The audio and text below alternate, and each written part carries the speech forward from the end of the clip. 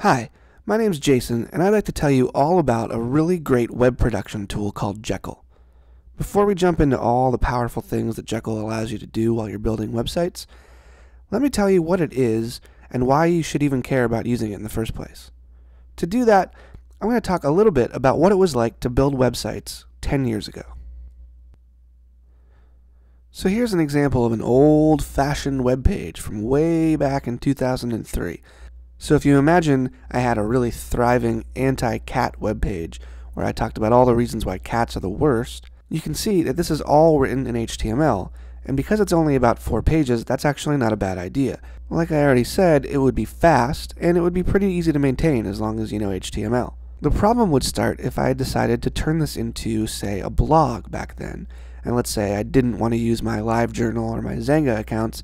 I might just want to have a secret blog here on my own website, where I talk about a different reason why cats are terrible every day. Each time I created a new post, I'd have to copy over most of the content in this page.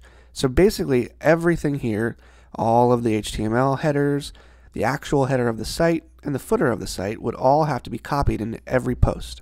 Now copying and pasting isn't hard, so that's not a big problem. But what happens is when I have 300 or 500 posts about why cats are terrible, and then I want to change my Hotmail address here, or I need to change my Motorola Razr phone number, it's going to become a big problem because I'm going to have to open up 500 files and change it. Now you could use something like find and replace, but you can see that it's starting to get messy and complicated and just open up all kinds of reasons why you might have problems. So around this time, or maybe a little bit even before, people started moving away from just HTML files and started to use dynamic web languages like PHP to pull in chunks of content onto sites so that you could reuse them over and over and maintain them in just one place. So you could pull the footer in, you could pull the header in, and just have what's unique to that page, say the main content, just be that part of that page. The other thing that happened was that people started wanting to put their content in databases. This allowed you to do interesting searches. It also allowed you to use something like a WYSIWYG editor so that you wouldn't have to actually even know HTML. You could still write content. A lot of this was all driven by the idea of blogging, because once you start blogging, you're not just using a static website, you're actually creating new content every day or every other day, and that means you have to do things a little differently. Now since then, things have gotten better, code is faster, there's lots of good caching, and so using a database and using dynamic languages is not a big problem. But what if we could go back to having static HTML files that loaded really fast and that were really easy to cache, but we could still maintain our website in a modular way?